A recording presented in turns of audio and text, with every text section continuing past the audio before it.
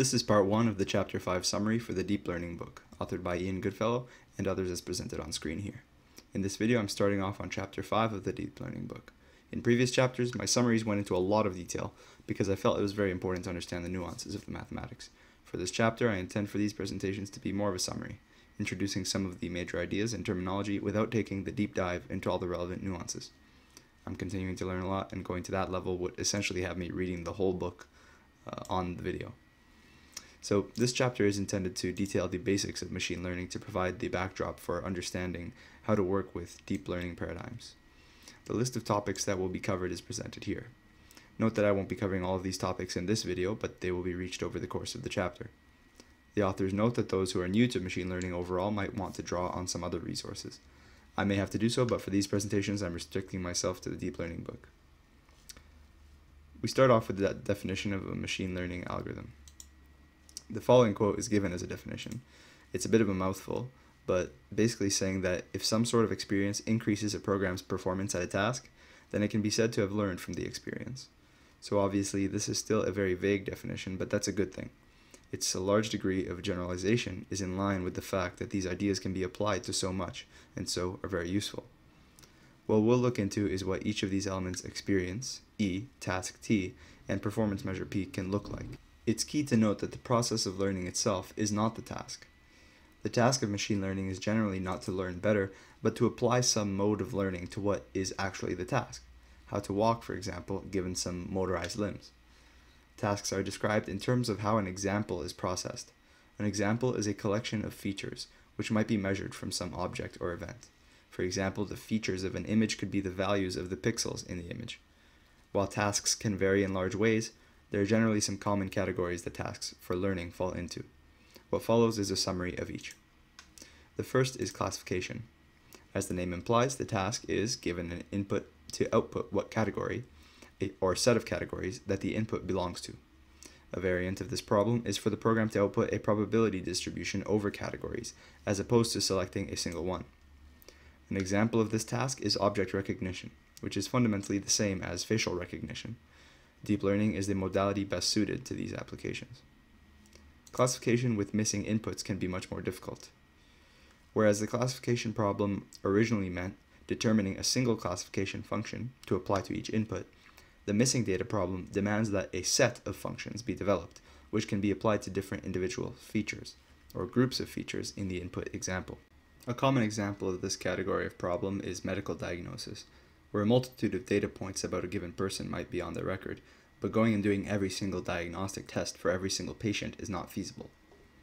One way to solve this problem is to boil it down to needing to learn a single joint probability distribution function, which then manages data being missing, as opposed to coming up with a different classification function for every single set of inputs given an example.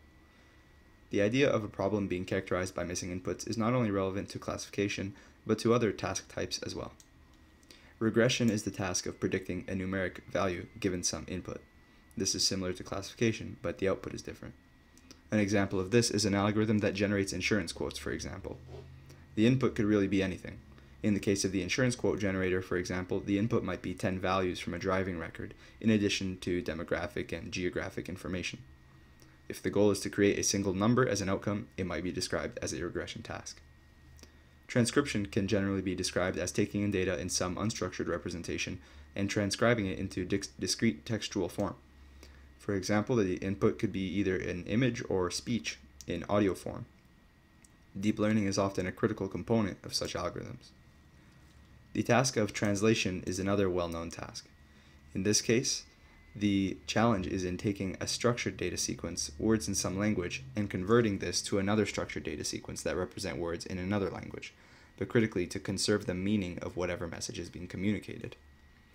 Some of the examples mentioned previously fall into the larger category that might be referred to as structured output problems. A structured output problem is any problem where the output is a vector or other data structure with multiple values, where there are important relationships between the different elements. This type of problem includes translation and transcription. One example is pixel-wise segmentation of images, such as might be used to take an aerial photograph and determine where roads are, or some other identifiable feature. The output data structure need not be very similar to the input data structure, though. An example of that is image captioning, where the input is an image, but the output is a sequence of text. Anomaly detection is the task of identifying an object or event from a group as being out of place. This type of task is applied to credit card fraud detection, for example. Synthesis and sampling describes the generation of a new data item similar to those in the training data. This can be very useful when large volumes of media need to be generated, but doing so by other means would be too expensive or restricted in some other way. An interesting example is in texture generation for large objects or landscapes in video games. Another interesting example would be the case of providing an algorithm with text and having it output generated audio of the text as speech. In this case, the output is structured, but there is no correct answer. Imputation of missing values is the task of determining what inputs should have been present when they're missing from a data input. And again, this general task description could apply to all sorts of tasks, such as filling in missing pixels from a photo, sounds from an audio recording, missing words from a text sample, etc. Denoising is the task of taking in a corrupted data example and then predicting what the clean, uncorrupted sample should have looked like, or to predict the probability distribution that a given corrupted example was, in truth, a clean example. The task of probability estimation is where the algorithm must learn the probability function that describes the space that examples were drawn from. While most of the tasks mentioned previously require an algorithm to implicitly capture the structure of a data distribution, this category of task explicitly demands that the probability distribution be captured. Performing this task can then allow the distribution generated to be used to solve other problems as well. In practice, however, there are limitations to doing this based on the math that can be performed with the generated probability function. Computing the probability function might sometimes be impossible. So again, we're moving through the definition of machine learning, and now go from describing tasks that an algorithm should perform to the measure of performance describing their effectiveness. For some tasks, such as classification, the performance measure is the accuracy of the program. It might be equivalently called the error rate, which might also be referred to as the expected 0-1 loss, because loss is 0 if an object is classified correctly, and 1 if classified incorrectly. Naturally, the process is different if the success of the result is not binary. For density estimation, for example, the most common approach is to report the average log probability that the model assigns to some examples. Taking the logarithm of the probability creates a scenario where minimization is the goal, since for values between 0 and 1, the larger the value, the smaller the result of the logarithm will be. And so minimization is desired as a means to bringing the performance measure near to 1. It also amplifies the difference between values, since the log function is much smoother between 0.5 and 1, for example, than it is between 0 and 0.5, where it has a vertical infinite asymptote at 0. Depending on the task, a different target value might then be desired. For example, if the true probability distribution is known, the performance measure might be the minimization of the delta between the computed distribution and the true distribution. In this way, different performance measures might be built off of a computed probability distribution, depending on the task. At this point, it's also worth mentioning the idea that test data, on which performance measures are taken, is distinct from training data. This ensures that testing on an algorithm is actually testing its ability to generalize. Also, the choice of performance measure is not always straightforward, and the design of the performance measure can be subjective. For example, for a regression task, should a system be penalized more for frequently making medium mistakes, or for very rarely making large mistakes? The design choice usually depends on the context and on the application. In other cases, it's possible that the best value to measure is known, but can't be measured effectively or feasibly.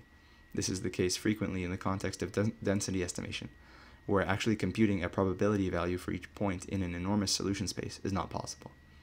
When this is the case, an alternative criterion for measuring performance must be designed, or an approximation to the desired criteria can be taken. The last component of the definition of machine learning was the experience that the algorithm has. The categories of supervised and unsupervised learning are defined by the experience the algorithms have. One question to ask related to training is whether or not an algorithm is allowed to experience an entire dataset, a dataset being a collection of examples or data points.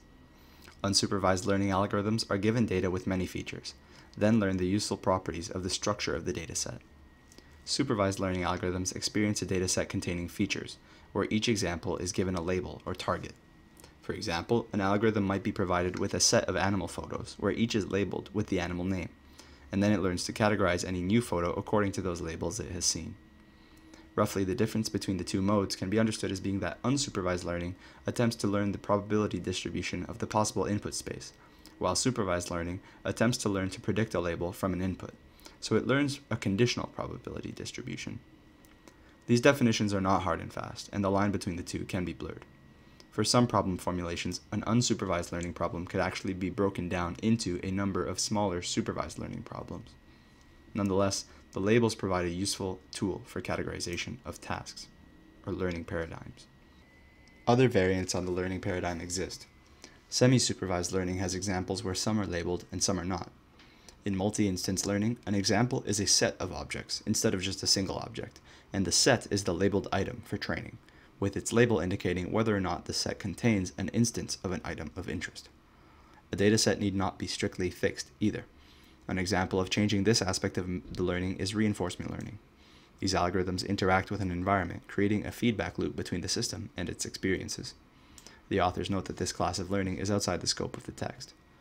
Regardless of what learning mode is used, a dataset is experienced, and a dataset is a collection of examples, with each example being a collection of features. Datasets are often described with a design matrix. This is simply a matrix containing all the information in the dataset. Specifically, each row corresponds to one example, and each column to one feature. In this way, a single table encapsulates all the data. This only works for data items that can be described as vectors that are always of the same size. This isn't always the case though, such as when a translation learning system has text samples of different size, or a machine vision system has photographs of different sizes. In this case, set notation can be used. In the case of supervised learning, datasets need to be accompanied by the extra label information for each example. In those cases, a label vector is often used which is apart from the data matrix, but has each element corresponding to a data item. The label itself could be more than just a single number though. For example, in a translation system, the label will be the sequence of words as properly translated. This data can then be stored in a set. As with the ideas of supervised and unsupervised learning, the taxonomy of datasets or experiences is not rigid. To concretize these ideas, the authors present a simple example of machine learning using linear regression. This problem is approached from the machine learning perspective, so the task, experiences, and performance measure must be defined. The task is that the linear regression problem entails taking in a vector of inputs and yielding a single number output. Specifically, this is done by multiplying each input by a weight value and then summing them, which is represented by the matrix multiplication here. The weights are parameters, the variables that are subject to change in the learning process. When it comes to the experience, say we have a design matrix of n example points that will not be used for training, only for evaluation, since there is also a vector of targets providing the proper output for each input. The performance measure will be mean squared error. Based on this measure, improvement means minimizing the measure. It's optimal at 0. Since we want the performance measure to be 0, we can optimize by taking the gradient of its function and setting that equal to 0 to determine through an algebraic algorithm what weight values minimize the error. You can see textbook page 107 for the evaluation of the optimization algebra. This process creates what's called the normal equations, which are a simple learning algorithm to determine the expression for the parameters, the weight values, that will provide an optimal performance measure. In the example presented, the data points have only one feature, the x-coordinate, with the y-coordinate being the target. Since they have only one feature, there's also only one parameter, the weight factor, or multiplier, for x. Most would recognize the classic linear function as having two parameters, the slope and the y-intercept of the line. That type of linear function is actually an affine function. This situation can be handled by adding an extra feature to each data point, which is always set to 1. This way, in the final formulation, the new parameter, a weight, is multiplied by 1 and added to all the data points. This effectively accomplishes the objective of creating a displacement value for each point. This algorithm is very simple and limited, but it demonstrates the 3 basic principles. We'll go deeper in future sections. Thanks for watching and take care.